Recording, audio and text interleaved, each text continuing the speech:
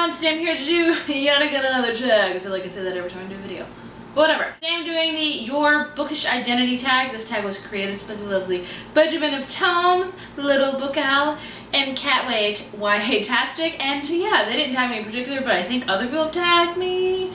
I'm not too sure. Either way, I'm going to do this tag, so let's do it. I have not prepped at all because that's my new thing for tags. I'm not prepping. I'm just going to go with it and see what we have. First question is, what dystopian / fantastical world would you live in?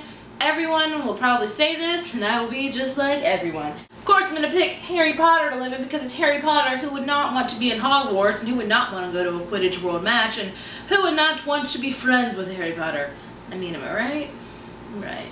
Because really, when it all boils down to it, we all want to be Harry Potter somehow. Or wait, is it just me? This question is who would your partner be? I don't know if this is like partner in crime, or boyfriend, but whatever. I'm gonna take this boyfriend. You guys already know where I'm gonna go with this. Oh, right here? Oh. Who do we have here? We have 4, because I love 4. My favorite of all favorites. 4 will be my man. 3, who would your godly mother / father be? This is from the Percy Jackson series. I think I would go with Poseidon as my father or Zeus as my father, one of those. I really love the ocean and the sea, so I think me and Poseidon would be great as father and daughter.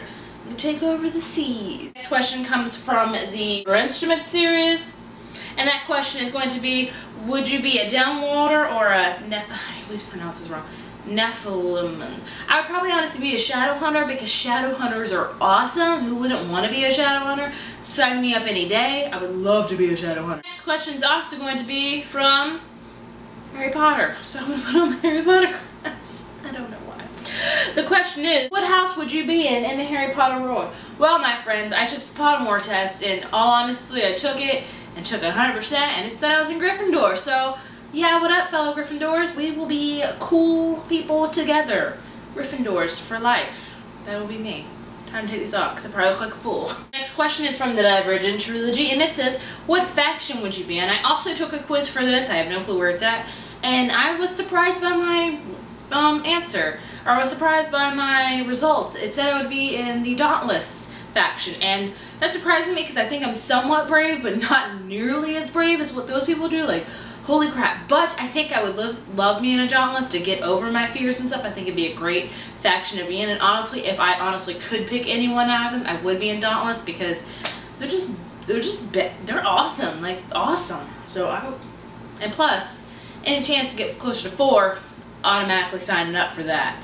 Question is from a series I have not read, which is the Northern Lights series, which is right here. And it says, what would be your demon?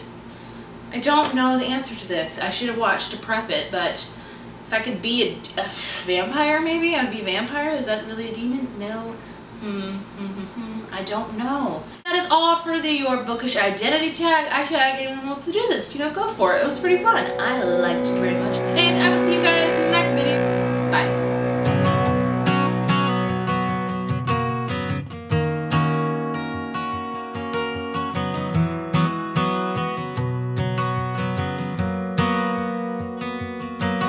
I tried to leave with this soul,